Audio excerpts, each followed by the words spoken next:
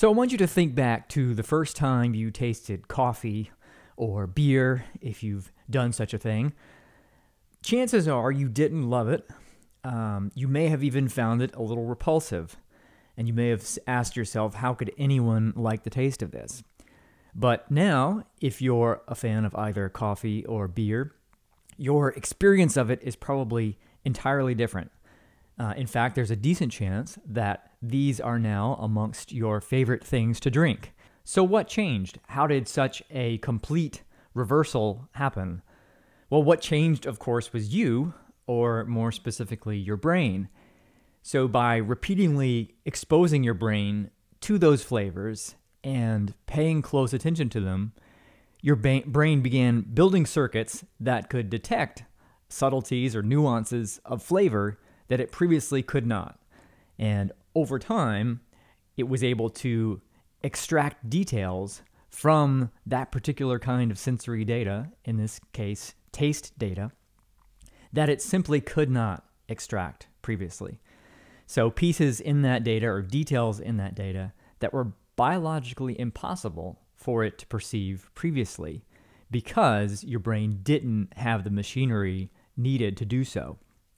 And it had never built that machinery or those circuits before you began drinking coffee or beer because those details didn't matter to you. And it's analogous to looking at a picture that's initially out of focus and blurry. So in that case, you may only be able to perceive patterns of light and dark or vague forms. And if you're asked to describe it, the best you could probably do would say that you see a patch of dark here and a patch of light here and maybe some blobs of color. But as you sharpen the focus, you're now able to extract all sorts of information from the image that was previously hidden to you and impossible for you to see previously. You may have seen wine experts or sommeliers who can distinguish all sorts of subtle flavors from wine that a novice wine drinker would simply describe as maybe sweet or sour or bitter.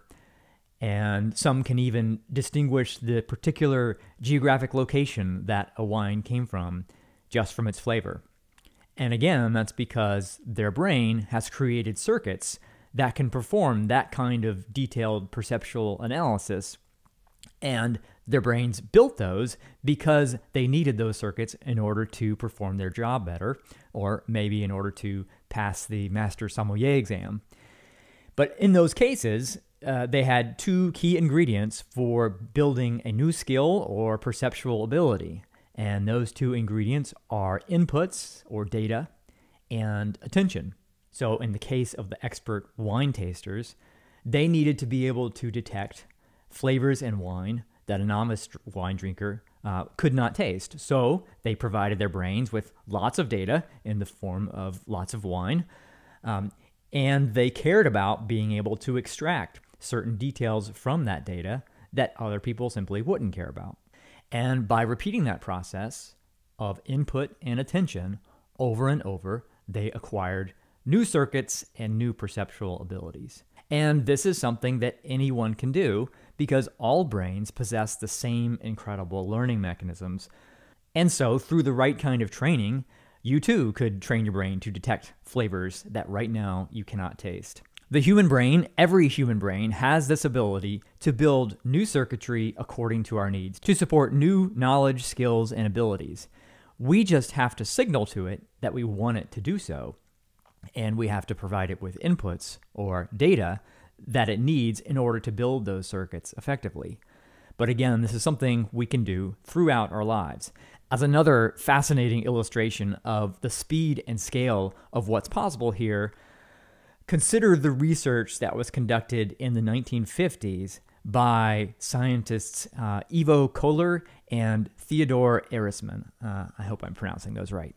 In their experiments, they had their research subjects wear inversion goggles for anywhere from several days to several weeks.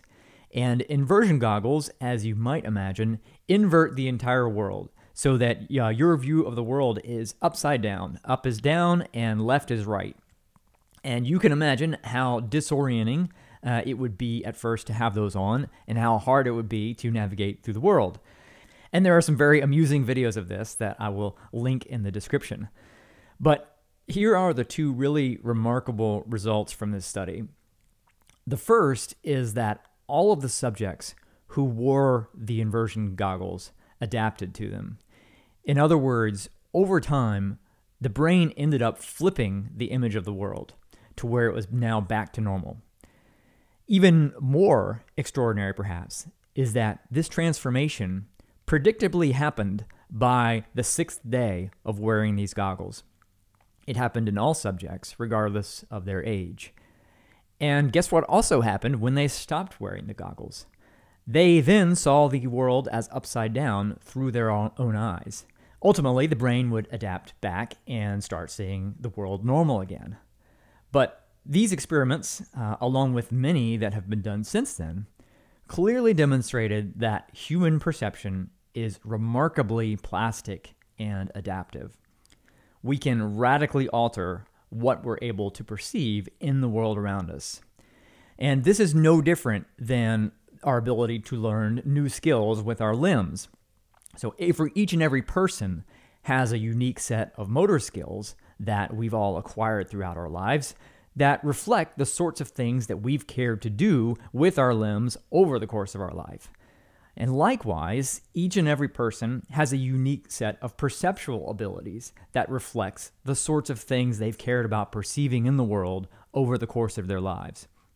But what's really important to remember is that these things are always changing, and we can decide which ones to add at any point.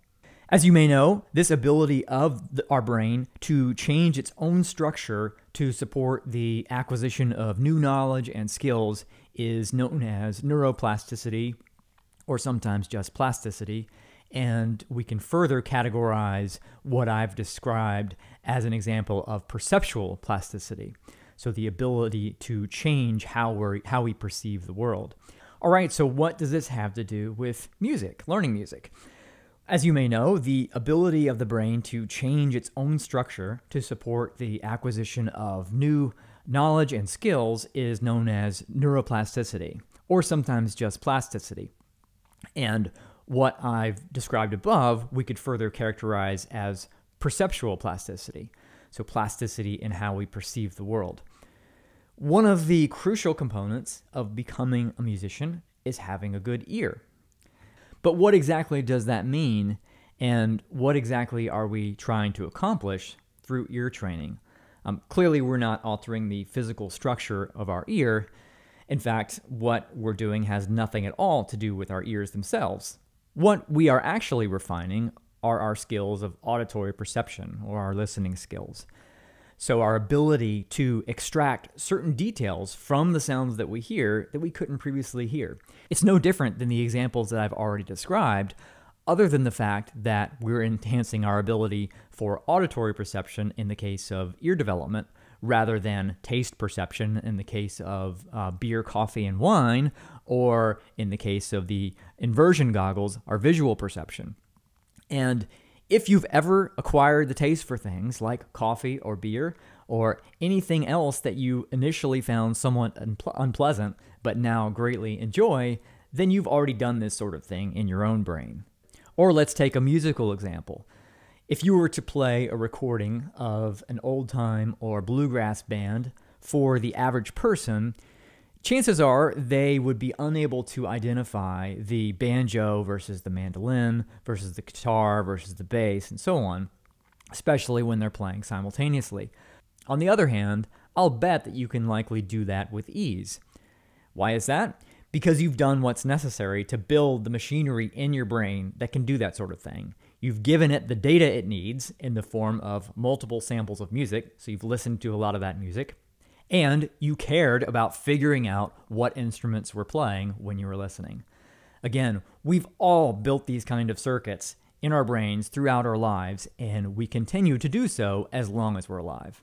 So nowadays, I think more people than ever appreciate the fact that the brain is plastic and is capable of changing in remarkable ways throughout our lives to acquire new knowledge and skills. But I think that most people tend to think of this as mainly applying to motor skills, things like learning to dance or ice skate or ride a bike. But what I want you to take away from this is that it applies equally to our powers of perception.